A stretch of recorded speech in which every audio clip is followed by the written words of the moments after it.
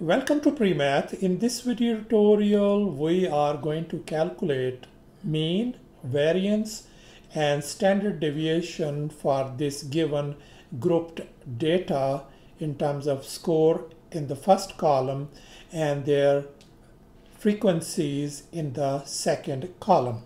And now in our very first step, we are going to calculate the mean. And here I have just wrote down our grouped scores right here into this very first column. As you can see over here, these are called grouped scores.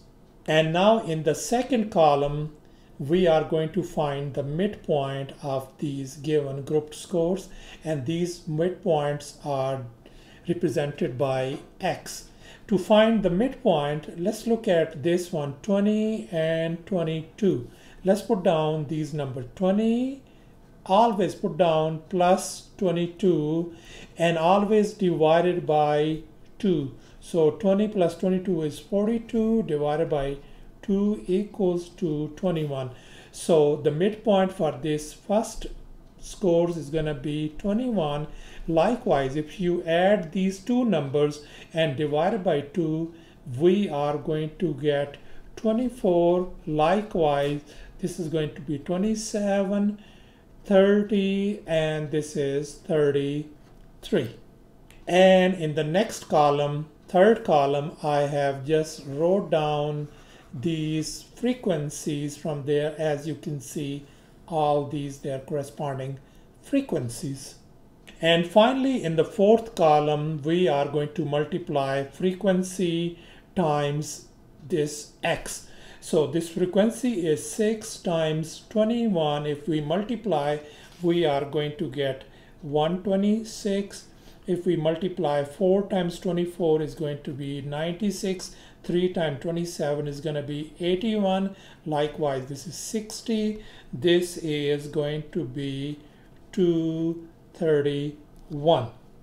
And finally, we are going to add up all these values in this fourth column. And let's write it down over here. I'm going to write down, whenever we add something, we call it sigma. So sigma of f of x equal to, if we add all these values, that is going to be 594. And by the way, over here, this notation is called sigma, and sigma means sum, or sometimes we call it addition. And likewise, we are going to add these frequencies up as well. So I am going to, when we add it, we always say sigma of f equals to, if we add these numbers, we are going to get 22. And finally, here is our final product, which I have nicely wrote down over here. And now we are going to find the mean, and we will be using this formula over here. That means it is x bar represented by mean equals to sigma of f of x divided by sigma of f.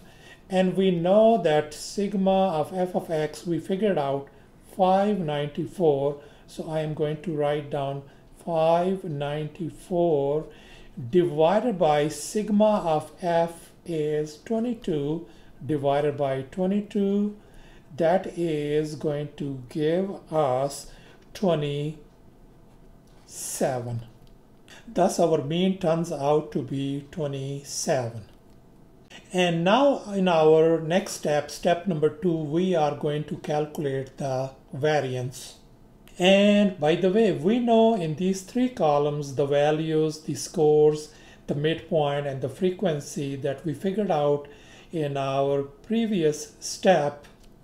And now in our fourth column, we are going to write down the mean value x bar, and we know we figured out mean in our last step, that is 27. Let's write down these values, 27 across the board. And now in our next column, the fifth column, we are going to find the difference. X minus X bar. We know we have X over here is 21 and X bar is 27. We are going to subtract. 21 minus 27 is going to give us negative 6. Likewise, 24 minus 27 is going to be negative 3. This is going to be 0. This is going to be 3. And this is going to be 6. And now in this next column, we are going to square whatever we got in our previous column. So negative 6 square is going to be 36. Negative 3 square is going to be 9. Likewise, 0 square is 0. This is 9. And this is 36.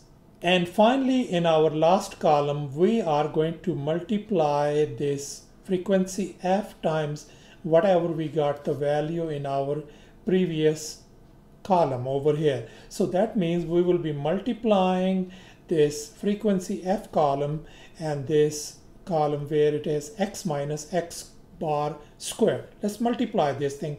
6 times 36 is going to give us 216. 4 times 9 is going to give us 36. Likewise, this is going to give us 0. This is going to be 18. And here 7 times 36 is going to be 252.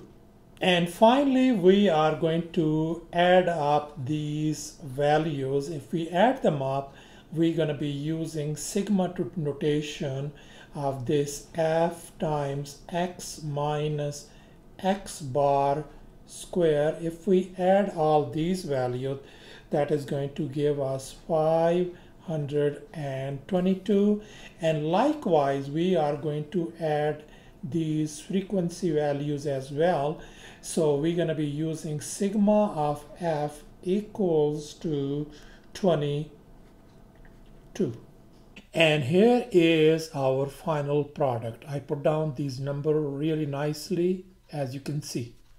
And now we can easily calculate the variance, and its formula is right up here. And one more thing, just keep in your mind that we are using this formula for data sample. Once again, this is for the sample.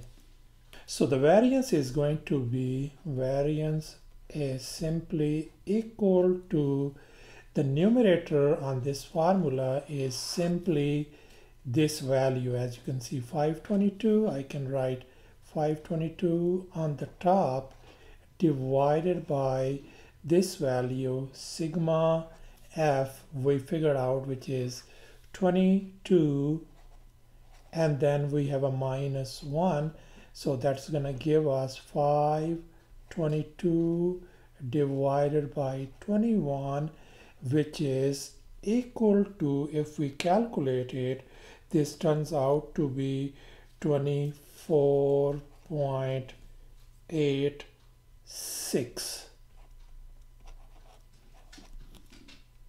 So thus our variance turns out to be a 24.86. And now in our final step, we are going to calculate the standard deviation. And here is standard deviation formula. Standard deviation is always equal to the square root of the variance. And our variance value is 24.86 that we figured out from our previous step. Let's go ahead and plug it in. So we are going to get the square root of 24.86. If we simplify this thing, we are going to get 4.986, and that is our standard deviation. So thus our standard deviation turns out to be a 4.986, and that is our final answer. Thanks for watching, and please don't forget to subscribe to my channel for more exciting videos. Bye.